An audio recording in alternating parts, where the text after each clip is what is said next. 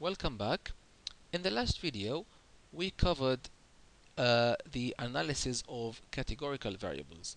In this video, we'll continue our study of univariate analysis, and we're going to learn how to analyze numerical variables, how to deal with numerical variables. Before we begin, let's remind ourselves of the contents of the tutorial. So we are doing now univariate analysis.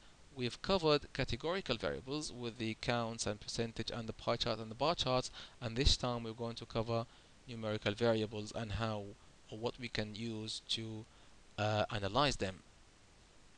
Now, numerical variables, as the name suggests, a numerical or continuous variable or an attribute, as we mentioned before, it can have different names, is one that may take on any value within a finite or infinite interval. So we're talking about numbers here. It can be a height, a weight, temperature, etc. So we're talking about values which have real numbers or numbers in general. If you remember the iris data sets, let me just go up to the column name. So we have sepal length, sepal width, and class. So the class now, these are categories. We mentioned before we have 3 categories, but if you notice the values of these columns, the values of these attributes or characteristics or features or descriptors, they are numbers. So these are real values. This is a good example of numerical variables. And for numerical variables now, we actually have 2 types. We can have an interval or a ratio numerical variable. An interval variable, an interval variable has values whose differences are interpretable, but it does not have a true zero. So for example, temperatures, yes? These we speak about intervals. Data on an interval scale can be added and subtracted, but cannot be meaningfully multiplied or divided. So what that means is, when we measure temperatures, we don't really care about, for example, um, you know, doubling a temperature or multiplying it by 2 or 3 or 4. Yes, we usually maybe we're usually concerned about the difference in temperatures between yesterday and today, or between average temperature between January last year and January this year, or anything like that. But we're not concerned about multiplying or dividing, unless of course if we maybe try to convert temperature from one format to another, or from one uh, uh, grade to another, from centigrade to Fahrenheit, or the opposite. In contrast, a ratio variable has values with a true zero and can be added, subtracted, multiplied, or divided, like for example the weight, which usually takes real values.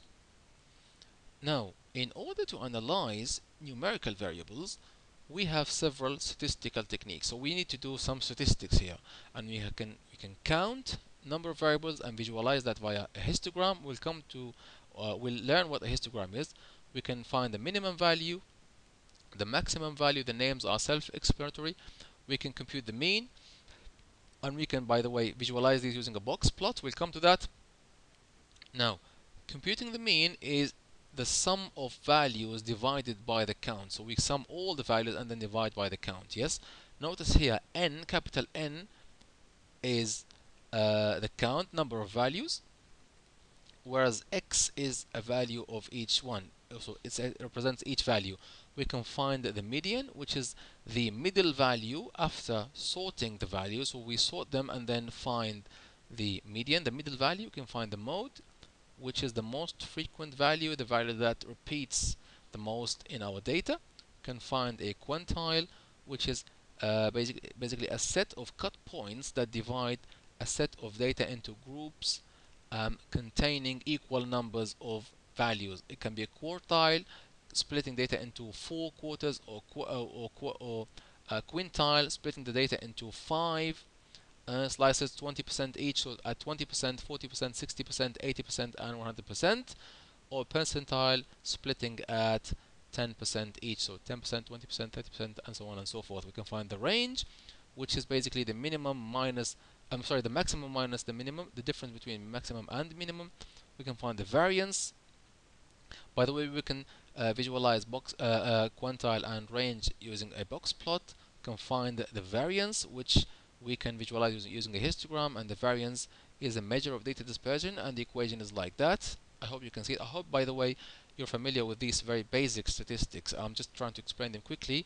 I hope you can do your own calculations if you have a simple set of data. We can compute standard deviation, which is the square root of the variance. Again, visualize it using a histogram. We can compute coefficient of deviation, skewness, and kurtosis. The coefficient of deviation is a measure of data dispersion divided by the mean. Skewness is a measure of symmetry or asymmetry in the distribution of the data, and the kurtosis is just a measure of whether the data are peaked or flat relative to a normal distribution. All these equations are very simple to actually do. Yes, it's quite simple to compute all these values as long as we have numerical data. Now, we'd like to have an example of a box plot, an example box plot, and another example of a histogram to see what they look like and how we can interpret them. So a box plot, for example, if you remember the data sets for the sepal length, this is a box plot representing the values from this column here. All the values from this column all the way around. Remember, we have 150 instances. Now, here, as you can see, we have 150 total values. We have 35 distinct values. So we just try basically to find distinct values which are repeated. And if you notice now, we have the minimum value is 4.3, maximum value is 7.9. If you remember the table from the previous slide, minimum, maximum, mean, median, and so on and so forth, all of them we can see them here. Not all of them really, because some others we can actually view them on the histogram, but the ones that we mentioned we can see on the box plot. We can see them here. We can see the mean, we can see the median, which is middle value after ordering, and these are the percentiles: 25%, 50%, 75%, and the maximum, 100%. So the 100% is 7.9, 75% is 6.40, 50% is I think 5.8, 25% is 5.10. And moving on to the next one, which is the histogram. The histogram basically is a very useful visualization technique used in many areas, for example, even in image analysis and image processing. What it does is it actually shows us the count of each different value in a set of data. Remember, the count of each different value. If you remember here, when I said 35 distinct values, we have 35 distinct values. What we try to do is we try to count how many of these values actually, how many times it occurs, or how many times it actually repeats.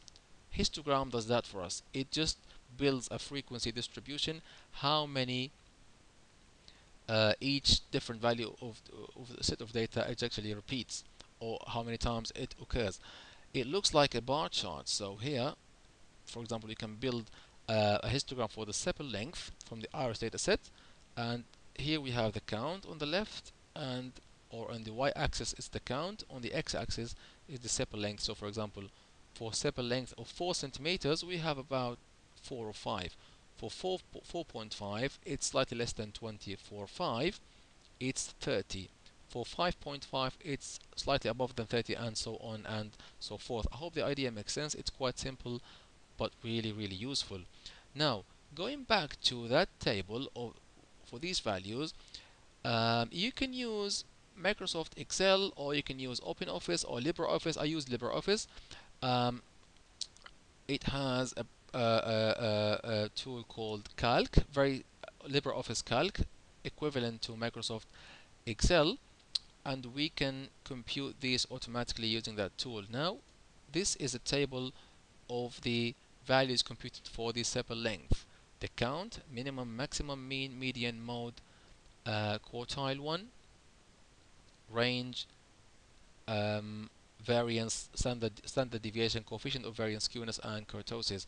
All of these can be computed automatically using formulas from Microsoft Excel or from OpenOffice or LibreOffice. If you have not tried them before, then please do. They are quite nice and they are free of charge. Now I'm going to stop here. In the next video I'll be covering how we can convert from categorical to numerical variables. Thanks very much for watching, and I'll see you next time.